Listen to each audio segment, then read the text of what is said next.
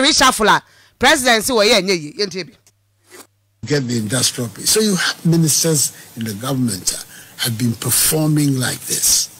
And if they are performing like this, what is the reason why a president is just going to take his green ink and say, "We'll make sure no, sir. Any do you want to be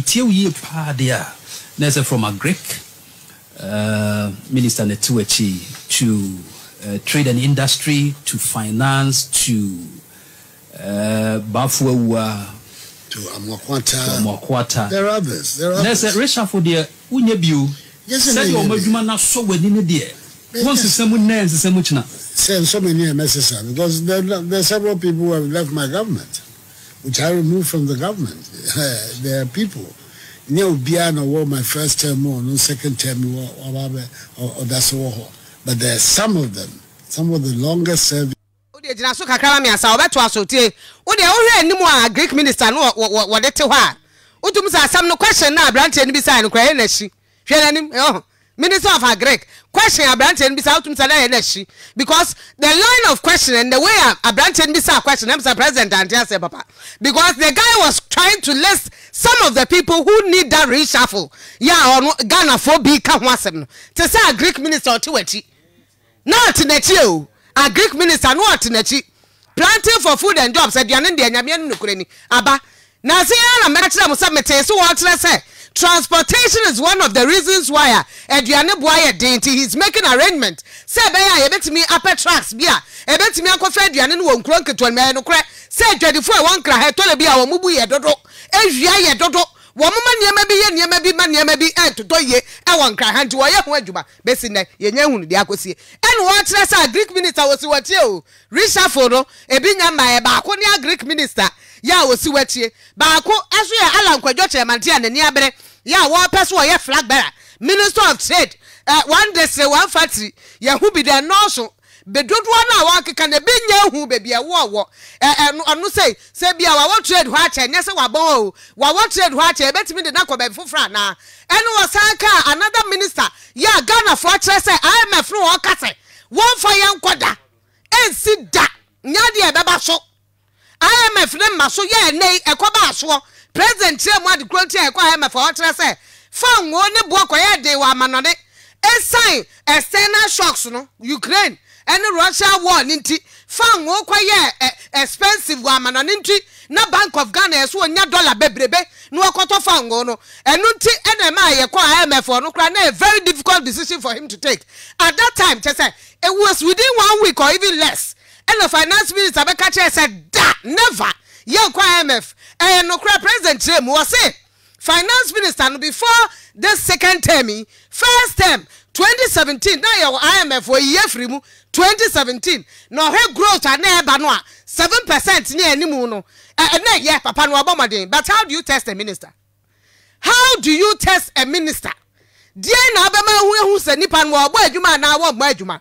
It is when there are external shocks and I say there is some difficulty nipa no to me awobo within the difficulty no woni nam difficulty no to me pagya ye free mu se said ya wo ka se IMF ro yi ye free mu no na se nei watabri ya kwa rem na say binti nya se nipa na bo but maybe his decisions be ankwa ye niema bi anu odi agu akwa ma ye ne se ebetimi abo nei na de ye dollar e de edru 11 cedis ema na economy aye bibia ho aye pebosia pro obi ama ebie enti ebi say although you think he performed 4 years ago this new term idea ma we ase wo mama de enti e be ya reshuffle no eno no na president wa want ase wa se dey na mo kaka no no onu na ni o mu ya adwuma o adwuma no o mu bo adwuma ni gidigidi na nipa wa tumi ayi afri IMF mu de and they say, "Inquire, okay, so we need the same." I'm saying, "Oh, that's why I said the president. That's what I say,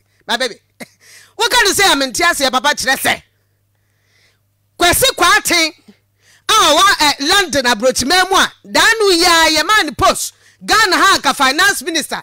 Ya Ghana ya de why homa ukra utro congratulations message. Edman when they finance minister ya kan ho asemi kura. And na ya pam papa yi. Wa so of amanyame.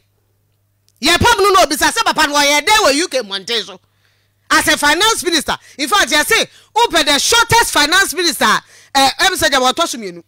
And obiye dipa mienu a ono ka ho bie. Shortest finance minister wo UK. Ah obi sase papa dey important wo yo ya. Just a policy.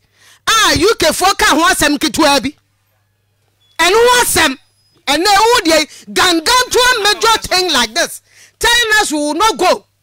Within a week we enter. What did you see? Then na siswa.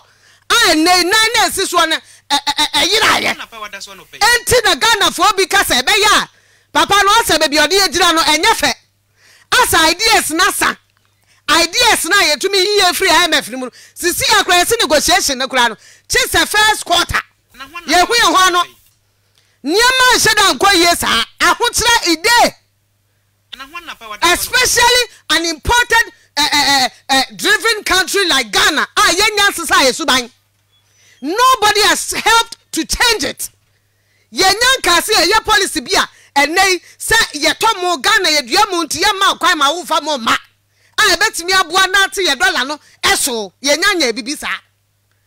Planting for food and jobs no danka say be ye betimi adi efie aduane.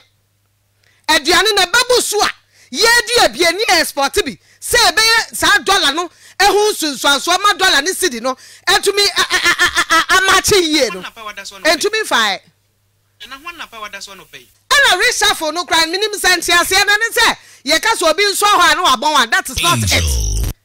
If that is our reasoning for reshuffling, then I don't know, because then the Minister of Education and then Minister of Energy, he was reshuffled. He was the Minister of Education, a policy that got you a second term. At that time, he was the minister with the deputy who is now the minister. Angel. You saw that you were wasting the deputy. And unti papa obet me abo adwuma as a minister, substantive minister. And now man say adwuma na ye. And now we minister na no abo adwuma na ne ode ma second term no and the call energy. Meaning if somebody is doing well here, you can move the person to another place to perform well. Same way. And to reshuffle no not necessarily say you need penalty completely. What be also no say nyidie. Ebi o ha no amu say nyidie. Na say Minister of Gender. Etumi akora ne ba wa brotre. Na wadi yakonya aboso. Na Ghana fo bi kasa e ma ne goda ho hia ho. Na minister wa hwehwe ha na che. Na afa ne yi na dia say ye dika say se e bi sasa reshuffle no beba dabai. Na hwanna pa wada so no. Ye ka